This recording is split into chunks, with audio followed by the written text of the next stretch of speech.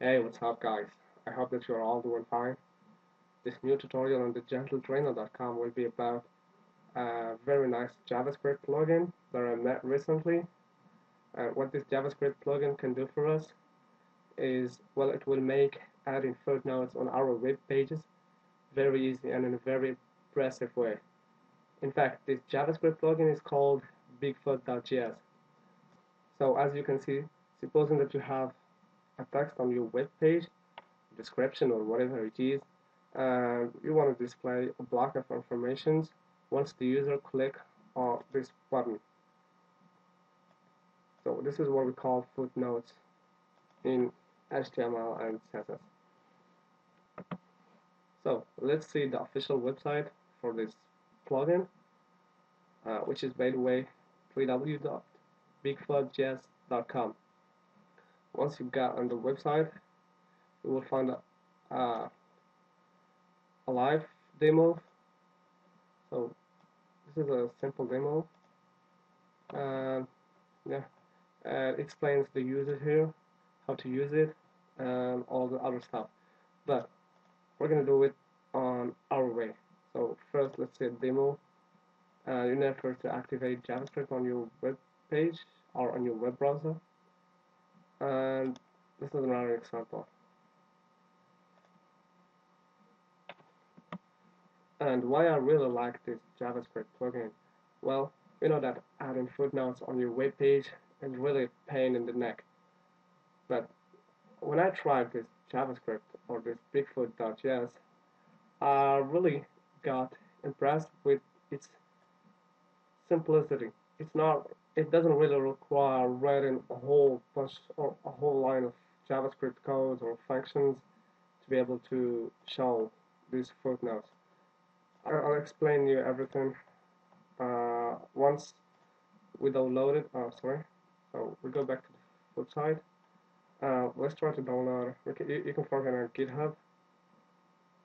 So let's try to forget on GitHub.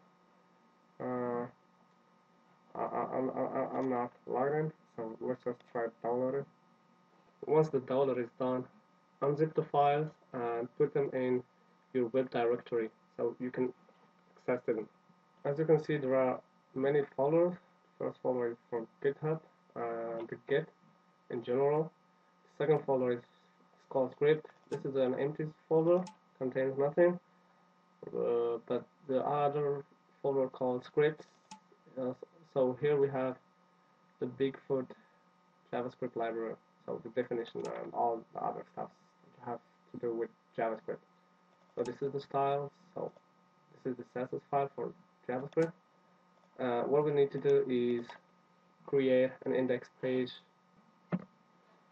So I already created my index simple page. So it is an in-page PHP file. And as you can see, I made a link to the CSS file that is in style and folder styles. I made a link also for a Google fonts that I'll be using for my simple design. And don't forget to link to the JavaScript file and exactly so the bigfoot.js, which should be found in scripts. And of course, you need to link to JavaScript folder, or I mean the JQuery library. So I already downloaded the file from the JQuery.com and put it in my folder script. So here I'm linking to it. And as you can see, a simple I'm sorry for that. So a simple header, bigfoot.js plugin, and I think 4 paragraphs. And paragraphs have been generated with a lot of Epson website. And this is how it really looks until now on my web browser. So first of all, let's add some CSS. And to do that, you need to open up the Bigfoot default CSS file, which is in styles and styles folder. So, buddy. So first of all, let's change the background to another color. So 444. So I think I misread so background, okay, and a simple style for the h2 header. What's first of all the font family, which is in this case will be OG wide, and this font, this is the Google font I linked to here. Oh yeah, so this is the right name, OG wide. Let's define the color to white and text align to center. And let's see now how this looks. So refresh, and yes. Now let's focus on the footnote. So the first thing to do exactly is to after you link to the file bigfoot.js, which is the JavaScript library for this plugin, we need to create a variable called bigfoot. It's going to be equal to $.bigfoot, and it's a function. And that's it. I think we all just need to define a div that will contain our footnotes with the class footnote, so that this gets not displayed when the page is downloaded. And the footnotes are going to be about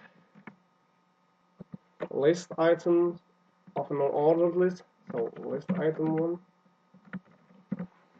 So let's add, for example, 3, and we should assign to each list item a class called footnote and an ID, for example, footnote, or just fn1, like that. So I'm gonna just copy this and paste it here. Of course, this is gonna be footnote 2, footnote 3. So this is just how to refer to every footnote, and here we can write a paragraph. Let's just for now try paragraph 1. I'm going to do the same thing with the other list items. So paragraph 2, of course you're going to put a whole block of paragraph, a whole block of text. And what we still need to have to do is just to refer to the place of our footnote. So for example, at the end of the first paragraph, I'm going to add a link with href equal to hash the ID of the adequate footnote, and relation is footnote. I'm going to do the same thing with the other footnote. So for example, let's say other footnote will be at the very beginning of the second paragraph, so here at N2, and at the end of the last paragraph, let's say at N3. And that's it, we're done. Let's see now the result. So let's refresh the page. Well, I think something went wrong, so let's see. Oh, so it's Bigfoot, not Bigfoot. Sort of that stupid mistake web path. So when I didn't save it. Save and refresh. So yes, so we have this little button, paragraph 1, paragraph 2, paragraph 3, perfect. Of course, you can change the style of the big footnote. For example, if you wanted to change the background of footnote, this footnote button, so I think you can change it here. So let's try. red, for example. Refresh, just so I'll let you with the style, and you can change it, personalize it as well as you want. And that's it. We got to the end of this tutorial. I hope you enjoyed, you liked the idea, and see you next time in a new tutorial.